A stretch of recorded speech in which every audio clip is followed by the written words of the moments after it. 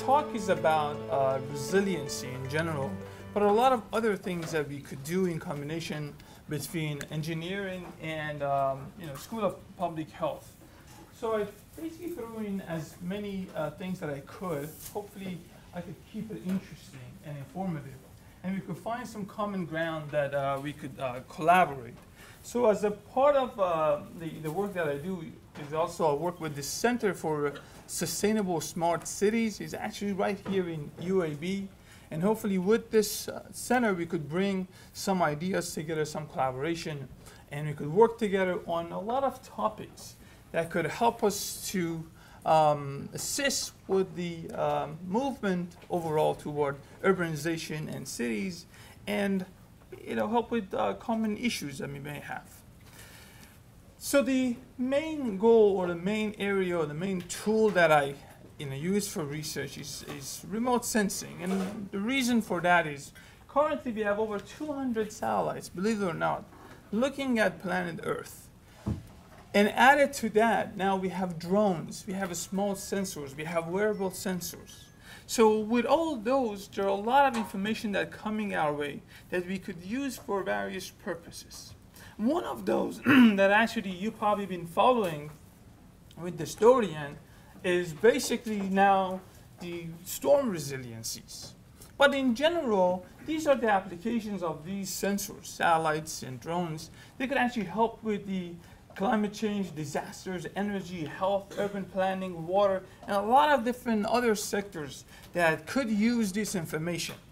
Sometimes maybe you're not exposed to it, but these information are available. And mainly, we should be able to do something about scenarios like this that happen now too often. And it's now front and center. So the first part that I'm going to talk about what we can do and how we could help these communities that they're very vulnerable.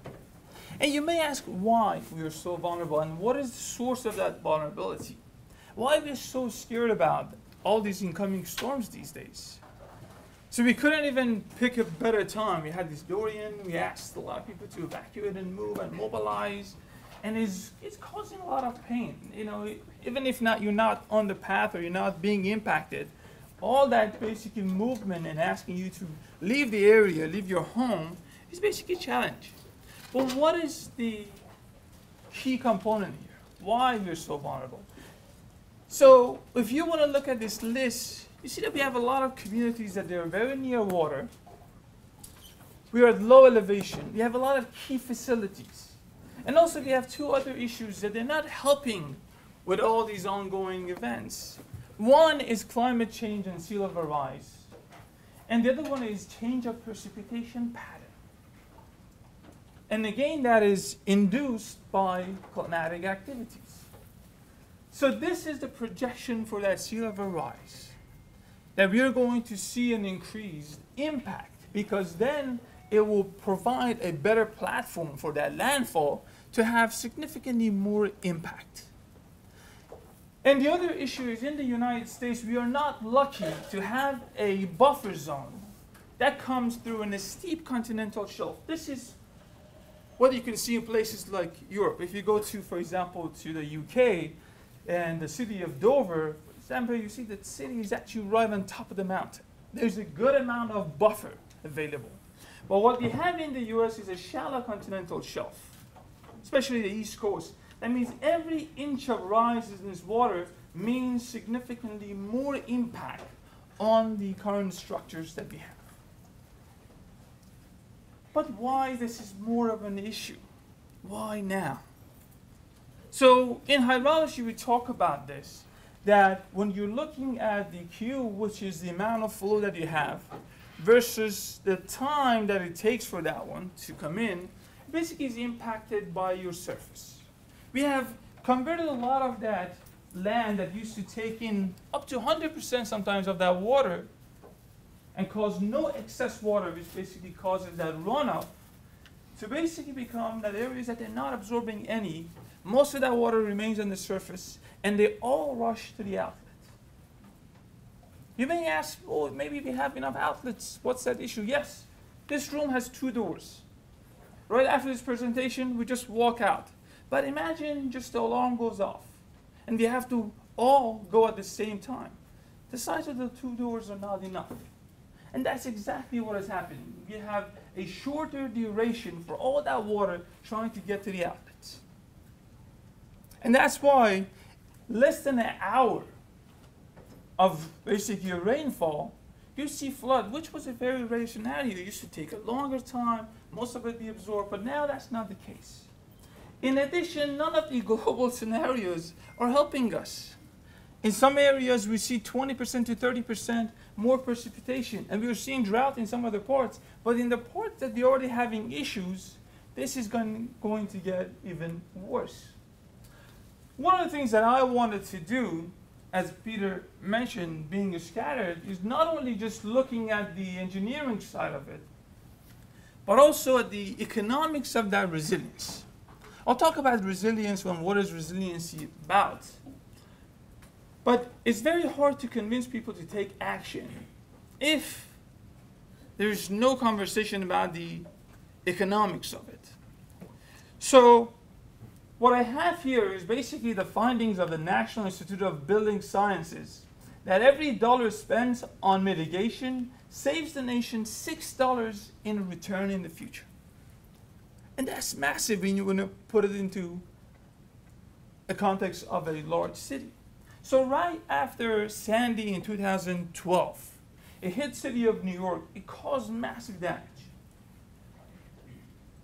We looked at 8 of 14 wastewater treatment plants in the city of New York. To just give you a sense, 13 out of 14 were impacted during Sandy. And the 2 rivers, East River and Hudson River, saw the worst environmental disaster during that time. Because those 2 cities, basically the city, with all their plants, they're a combined sewer overflow system where you have the rainwater and also the sewer goes to the same place. Basically overwhelmed the system. They had to open the gates. It actually massively impacted the rivers. But we looked at 8 of them, and we saw under a very small scenario, these 8 wastewater treatment plants would see $126 million in damage. Wouldn't that be wise to spend a fraction of it for resiliency to not have to go through it? The other sector that we looked at, where was very important to people, that was transportation. During Sandy, 31 subway entrances, 88 miles of railroads, and 80 miles of highway were flooded. What I wanted to do was to compare it to other scenarios, because we knew what would happen under a category 1 or a 2 or a 3 and a 4. But when I compared Sandy to other categories, I saw something strange. So to give you a sense, Sandy, when it hit the city of New York, had a wind speed of around 50 miles per hour. In order to be a category 1, you need 74 miles per hour of wind speed. So on a meteorological scale, you had a kitty storm, got a fancy name of a superstorm, left the damage behind than a category 1 storm. How is that possible?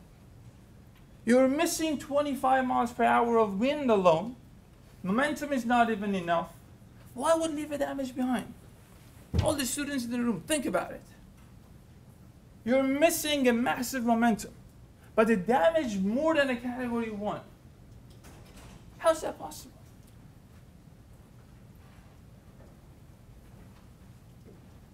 You get into a fight with somebody, they tell you that the maximum punch that he can throw is probably 100 pounds.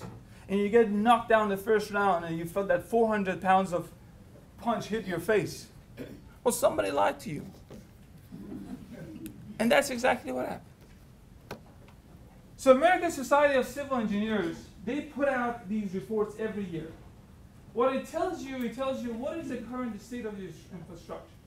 We get D's and D minuses and C, and we're like, okay, who cares? I got those in college. It never impacted me as much. But that is the case. You get a D, and you have a smaller storm coming your way, leaving a massive damage behind. Your house, your structure, your system was not ready. And the other thing is, we have looked at all these events in a vacuum, like a singular event.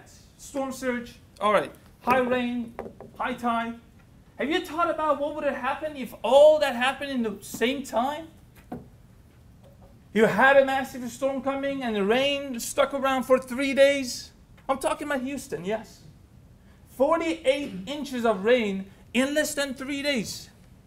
That's more than what Houston gets in 1 year.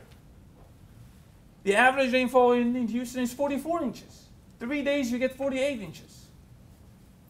That's exactly what happens when the alarm goes off. We get all stuck here. And that is a scenario. So in order to avoid that, for the first time, I basically put this together for my students, but we need to now look at total water levels.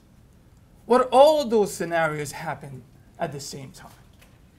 Then you have a massive system like this, which is a wastewater treatment plant. In New Jersey alone, one of them, Passaic County Water Utility, has spent over $100 million in repairs. It took them 6 months to fix it. But you may ask, we have federal agencies that they're doing something about it. FEMA generates maps. It basically marks different areas. This VE zone, AE zone, X zone. Well, let me tell you a little bit about it. So FEMA puts out these maps. So V zone, it says that your 100-year flood, that's your first round. E means this is already the basically being base flood elevation being established. This area has all the numbers that they need. Also, you have AE zone, and then you get the X zone, which could be shaded, which is within the 500-year flood zone, and X unshaded is outside of your 500-year flood zone. Look at that X zone. I want to talk about that X zone. These people have been told that you're outside of a 500-year flood zone. You're okay, and based on the National Flood Insurance Program, NFIP program, you do not even need to carry a flood insurance program. This is Mexico Beach, Florida. Hurricane Michael comes, this is the remainder. This is what's left. You may think, okay, what is it that FEMA doing? Well, their purpose is not Mexico Beach or the downtown UAB or some areas. They're a federal agency. They're looking at regional and national levels. They're not responsible to be super accurate for one area. They're reporting to the president. They're looking at a national scale emergency. So there is a need for local planning. So that's what we wanted to do. So this is after Sandy in New Jersey. We got funding. And we wanted to do something different. Not only we wanted to look at the macro scale or even meso scale, what the communities can do, but I was focused about what could happen possibly at a very small scale for individual properties. As you could imagine, this is a massive data campaign. But luckily, we were in university, and we had a lot of students that for extra credit and some extra fund, in the form of summer internship, they could have done all that. That's exactly what we did. For a smaller study area that we had in New Jersey, we modeled that whole system. So here what you could see is as a storm comes up, how the basic scenarios change on the ground. Basically the surface elevation of that water, how does it change? And what areas go underwater first and second. And that could be the roadmap for us to study resiliency. You hear this term, we want to be resilient. What is it? Resiliency is the ability of a system to prepare for, withstand, recover from, and adapt to external shocks.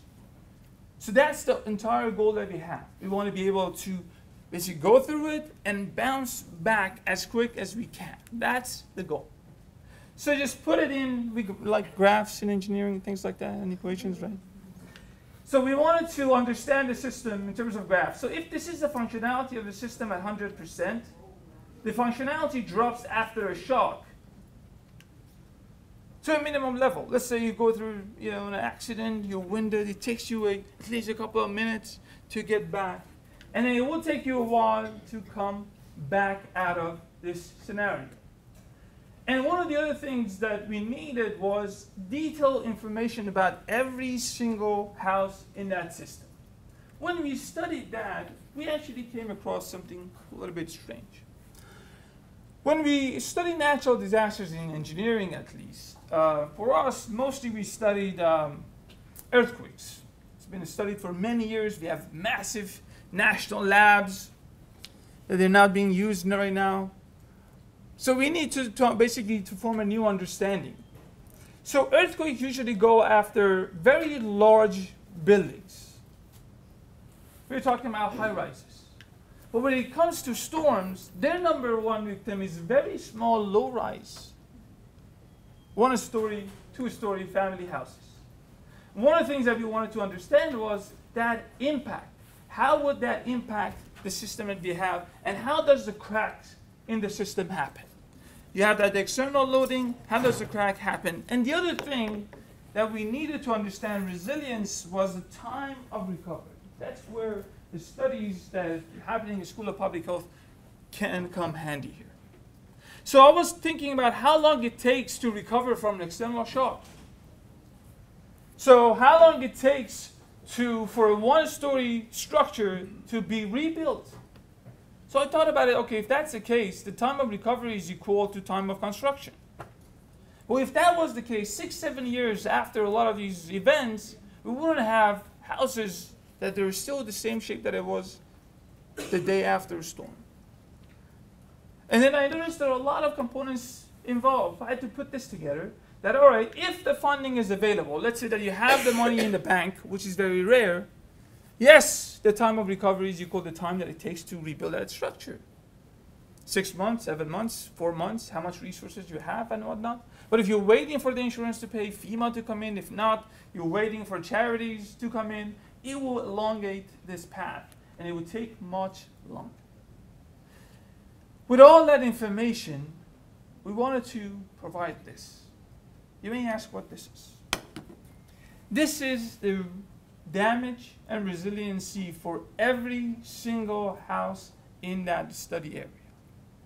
Every time I show this, I get a chill. It never becomes easy. This is everything for these people. House is the largest investment a family makes.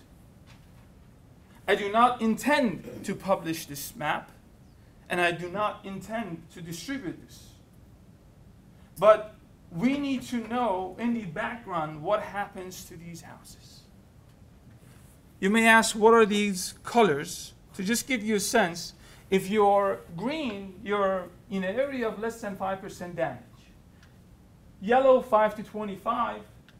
Orange, 25 to 50. And if you're red, means 50% or more damage, and that is total destruction. So this is every single house modeled. But wouldn't this be helpful? That if they had this information individually, and they knew how would they fare in terms of incoming storms. That would also avoid what I hate about these mass warning systems, that it gets everybody on the road, and eventually they get stuck. No one gets anywhere. They're on the bridges and things like that. If we had to say that only these 4 or 5 houses in this row, you need to evacuate on this scenario. But also it would be good with all the information that we have to provide it to them, that define a path toward resilience. How would you go from a red to an orange and yellow and hopefully become green? That's why we received some funding from National Science Foundation and developed this Q-peak. I'm going to geek out a little bit for you here. That Q-peak is at the top of the chart that I showed. The maximum of flood that we have. What this basically report is going to give is for every single house, it will show them what are the deficiency and what is it that needs to be done. You all know Carfax when you buy a used car, right? So see this one as house facts. All the information you need to invest. And then you may think that, all right, you know what, I may use it, but who else would want to use it, and I'm going to hide it?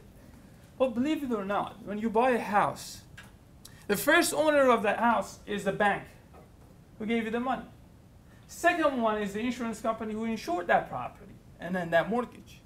And last one is me, even my 5% standing there, that will not be even counted.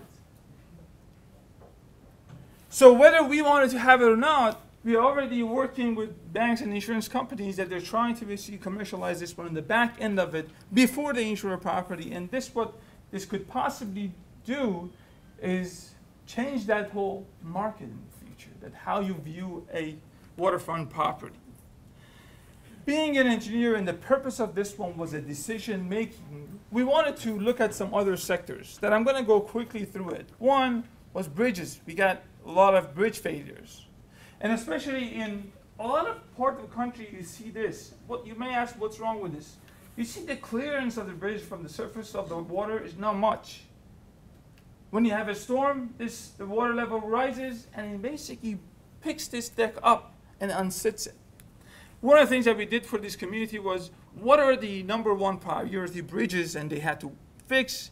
And plus, we wanted to look at the scour, which is wash off that sand around the structure, causes a lot of damages, but these are rare. You have to be in a specific soil area that this could possibly happen. And these are the 3 of the products that was developed on that engineering side. And then next, I was like, all right, so it's not just the engineering side of it. What about a vulnerability? Who is vulnerable? So we looked at everything about that structure, that neighborhood, and everything about it. But what about the people in it? So when I was doing it, I looked at some of the vulnerability indices that were out, and I was not happy about it. It was just mostly on the social part of it. But I was like, hey, what if happens that you're old and you're disabled, you cannot move, but you live in a structure that is very solid? Do you have to really be mobilized in this case? And I worked with people in social sciences to develop this, and the whole goal was to understand what are the social factors that could contribute to it, and who are the first level of priority for evacuation. Is it just the people that they're on the waterfront? Well, maybe they have the means of doing it and they don't need the help. But you have 20 trucks and you want to send out for that purpose. Where do you send it? And using that one, we were able to develop this, which is the map of that social vulnerability, plus everything on the engineering side and structural side of it, to provide a roadmap that where the 911 calls are coming from and where do you have to go and how to do it. And the last part was we have all these outdated evacuation maps, plus the mass warning system. It's not helpful. One of the things that I wanted to do was combine that water information with who has to basically leave the area, and eventually what are the roads available, and what's that dynamic evacuation. Let's say that you waited up to the last minute, you saw the CNN interviews, you're just going to wait out. And then what if at that point, a lot of roads that are coming your way, that they're already underwater. So that was the case, and we used the same labels as a Google map. And if they basically obtain the app that you're, basically have the better version, they could use it, and that's for dynamic evacuation, how to get out of it. There's one more thing in it, is where to park your car during the storm. But believe it or not, during Sandy, in just one state, we lost over 48,000 cars. 48,000 cars, just think about it. So during a storm, if you park your car, that app will save your location. It will send you that warning system. And this is how the whole system works together, but we'll move on from it.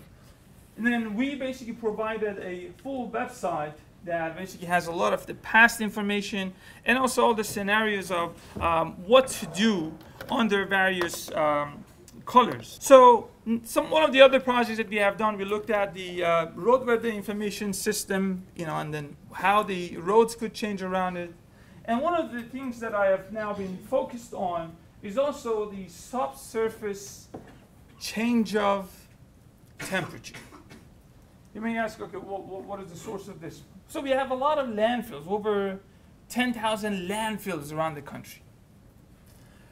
A lot of these landfills, maybe they're not even used and they're capped. But what happens is internally they're going through some changes. What happens is if they catch internally fire, basically smoldering, it will destroy the membrane and it will leak to your groundwater system. And when it happens, you would never notice. And the last thing that basically comes out of it is smoke, and that's probably a year or 2 years later, and that's already late. And you want to now send responders, that whole system can collapse. So we have been working with USDA, Department of Agriculture, for past 5 years that they have been funding us, that basically to develop a remote sensing system, use of drones and other technologies to develop that areas. The one that I'm showing you, this is Bridgeton Landfill in Missouri, that has been basically burning for the past 10 years.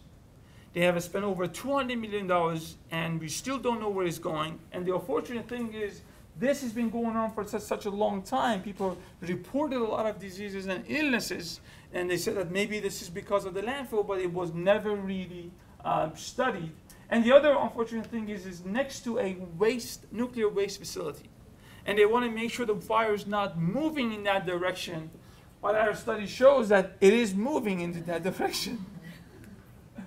And so one of the things that, for example, these new technologies, they could actually come in and quickly and fast to basically develop some basic information about the study area that you have, where, for example, the size of different piles that are very applicable to the system they have. Here are some of the applications of the new technologies that they exist, that they could come inspect, send you the data that you need. So the next part, I'm going to switch now a little bit more to just urban areas. In environmental health sciences, we have now a couple of faculty members that are working in this topic, and I want to talk a little bit about the importance of it and what is it that we have done and what we could possibly do together. So this is the study of the heat-related mortalities. So now we have in urban centers, every year, a little bit longer period of that heat. Stays around a little bit more. And then it kind of disrupts the system a little bit more. And this is basically the maximum temperature versus mortality. In places that they are used to dealing with cold, they have infrastructure in place to deal with that. For example, in the Northeast, it's mandated to provide heat. As a landlord, if you don't have heat and your tenant calls 311, you get both fined, and then they come to you, you have to provide it, you have to put them in the hotel. So that means you got to make sure that they have heat. But AC during the summer is not part of the equation. And that's why we have this uneven mortality rate. System is not ready, infrastructures are not in place. And one of the things that I wanted to do was to find out how would we develop a high-resolution model for different neighborhoods to find out what is this heat doing and how much is it, and what are the other systems in urban planning could be used to mitigate this and lower that temperature. So being a satellite guy, I wanted to match the satellite information with some local information. So this was a courtyard around NYU at the time. And then, so we put some sensors on the surface, and then this was my building. I put an IR camera and a couple of other cameras, and then we were looking down and matched it with satellite data. And we were able to study different types of surfaces and how heating and uneven heating basically is coming out, and what are the type of systems can mitigate and help. For example, water, vegetation, or a combination of it could be used for design of courtyards to bring that temperature a little bit down. But this is just the beginning of it. Why? Because the population of urban areas is going up. For the first time in 2010, starting 2010, we have more people living in urban centers than in rural areas. That poses a lot of challenges, but also with that comes a lot of data and information.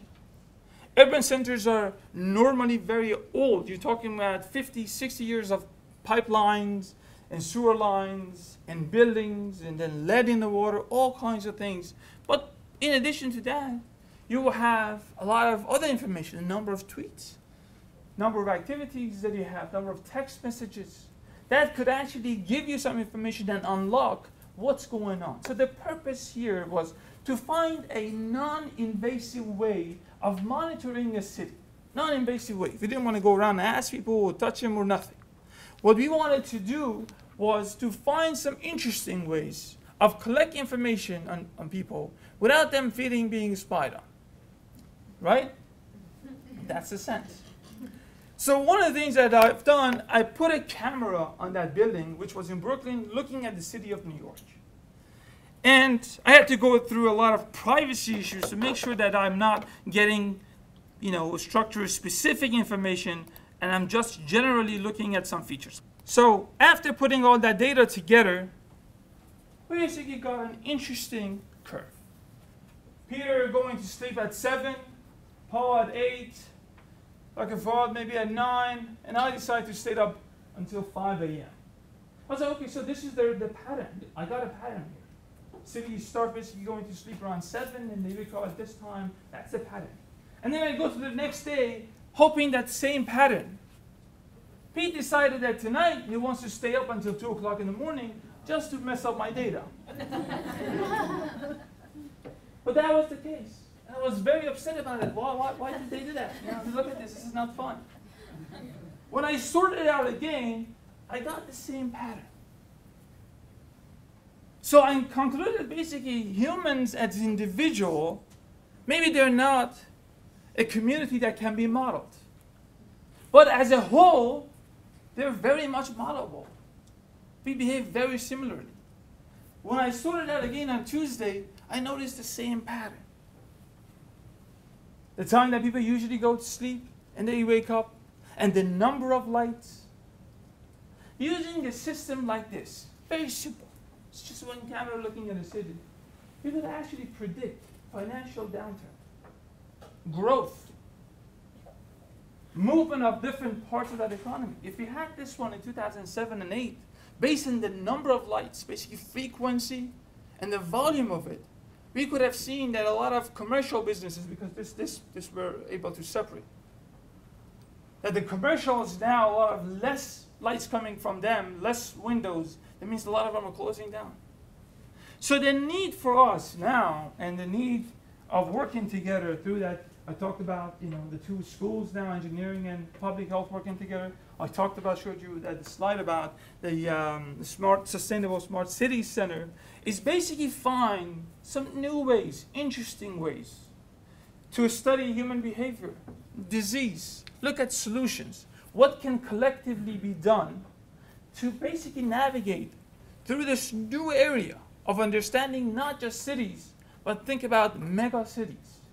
How we live in communities, that we could work there, you could live there, you could shop there, and minimize your impact and ecological footprint, and have non-invasive ways that they're not violate privacies or anything like that, but collect information and make sure we avoid a lot of disasters and the pain that comes with it. And these are the funding sources that we had over time. A lot of agencies were kind to give us funding. 90% of it went to students.